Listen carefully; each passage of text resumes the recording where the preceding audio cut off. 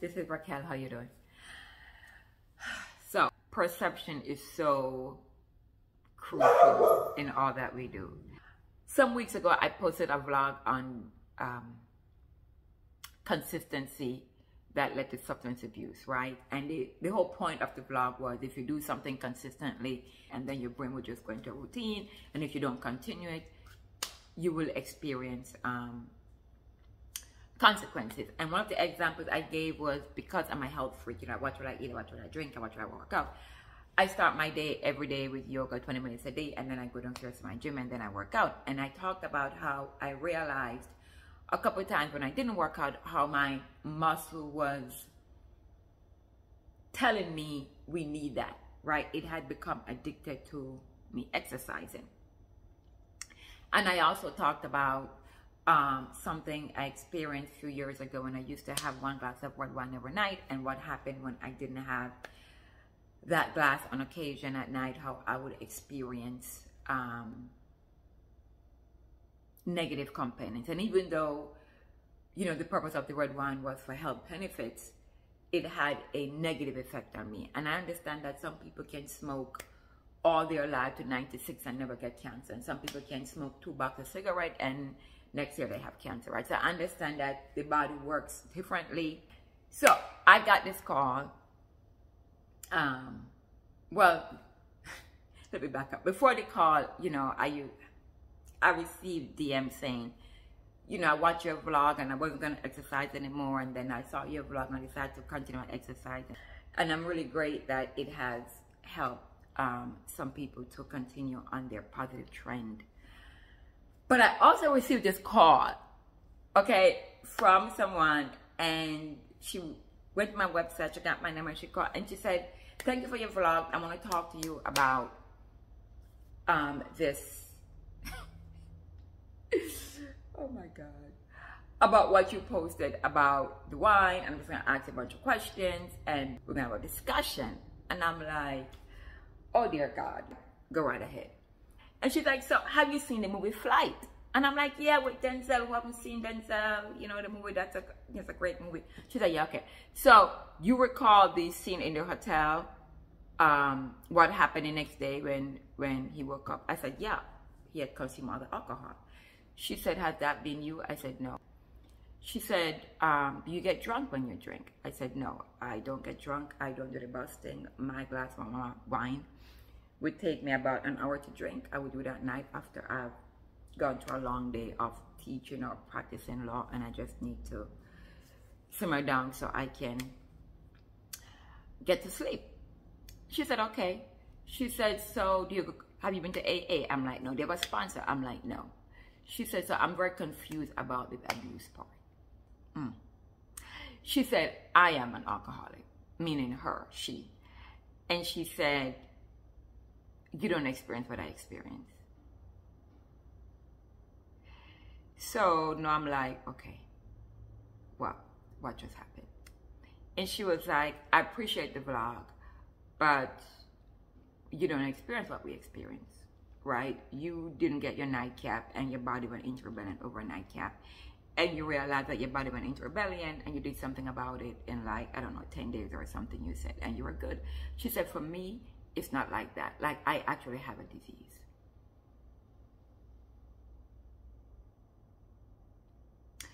So I felt like crawling under a rock and just disappearing completely. Because what I meant for good, apparently, someone perceived it to be minimizing their experience. So I explained to her that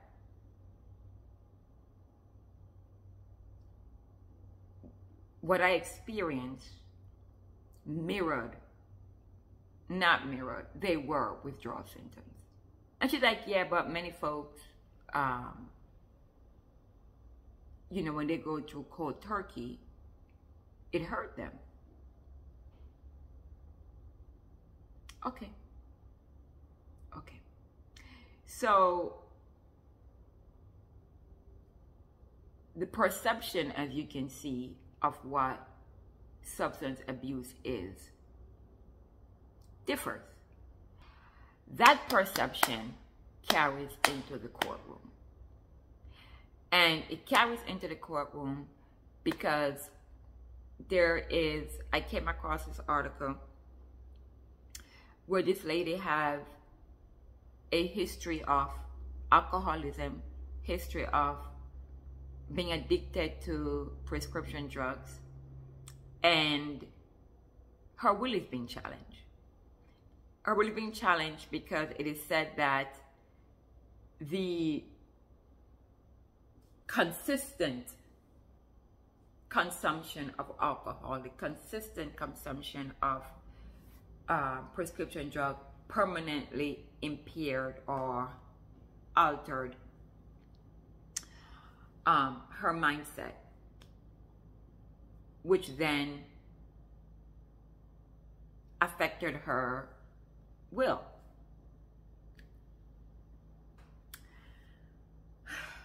So here's the thing.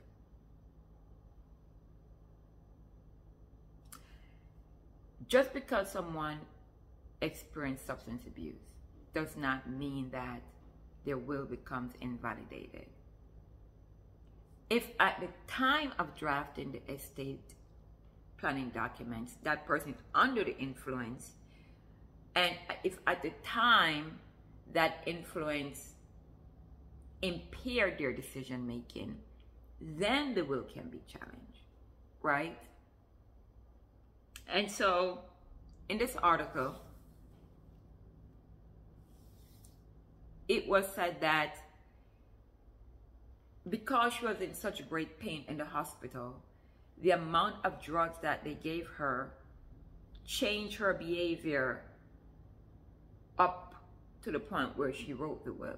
And so because it changed her behavior based on the testimony of witnesses around her, not even the ones who witnessed the document, but just other people around her, whether it's a bartender or the nurse or, you know, all the folks who were within her circle, the court used their testimony as well to make a decision if at the time, although she may have witnesses to her will, at the time, was her capacity impaired. And so the nurses testified that no, she was always alert, she was good. But the doctors testified that no, just because she was alert doesn't mean that she wasn't affected by the pain medication that could have negatively impacted her will. So the will was invalidated. And so I just want you to be very careful as to who your witnesses are, because some witness can testify that, you know, I witnessed her sign the will or him sign the will, but I've always known them to be high constantly, right? And you really need to be very careful that you're not writing your will when you are delirious. I got a call one day from a federal judge, and his niece or somebody was in the hospital, but someone had power of attorney, and they were using the power of attorney to draft or to let me know her intent. This is what she wants. I want you to draft the will. She has two children. She has no estate planning. I need for you to do this, etc. So I'm like, you know, when you give someone power of attorney, they have the power to do certain things. In any event, when it comes to estate planning, I need to speak to the person. Listen, I need to make sure that this is the intent of the person. So they're like, you gotta come to the hospital quickly. You gotta come, Raquel. Time is of the essence. So I know what that means. So I'm like, Bella, I'll be right back and everything. And so this was in DC, but she's a New York resident, but she was hospitalized in DC, which is why I could have done it. I my New York license. I'm a New York attorney. And now I am speeding, like I am you know, I am going. I'm like, okay, if I get a ticket, it's taking off to pay the ticket, but I gotta get to her because I don't know how long she's gonna be with us, right? So, you know, I rushed there. I got to the hospital. I'm like, park anywhere, you know. So I parked right in front where it said emergency. You know, you're gonna get to it and everything. You know, I rushed inside. I look at the guard. I wink at the guard. I point my car. I show it. I'm like turning. I'm rushing to the bedside of the person who needs to look at these estate documents, sign these estate documents. So I got there. I'm running up the stairs. I'm running up the stairs because the elevator is taking too long. And I got there and I bust through the door.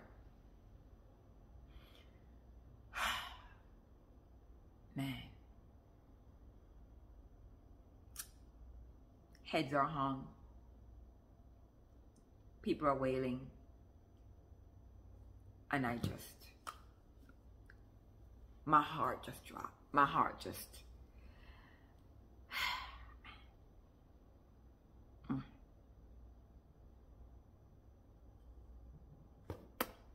She slipped into a coma.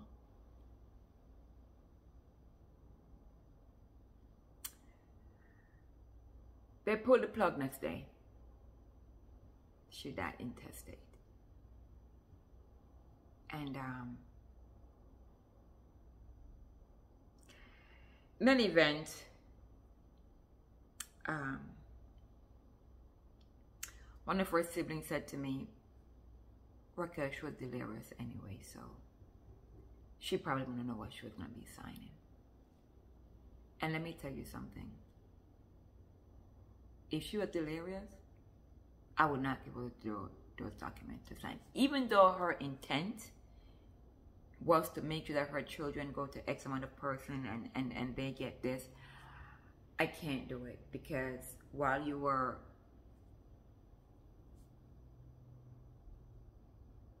when you're in your right mind and you're with us, that is the moment that you need to put your estate planning together. Perception is everything.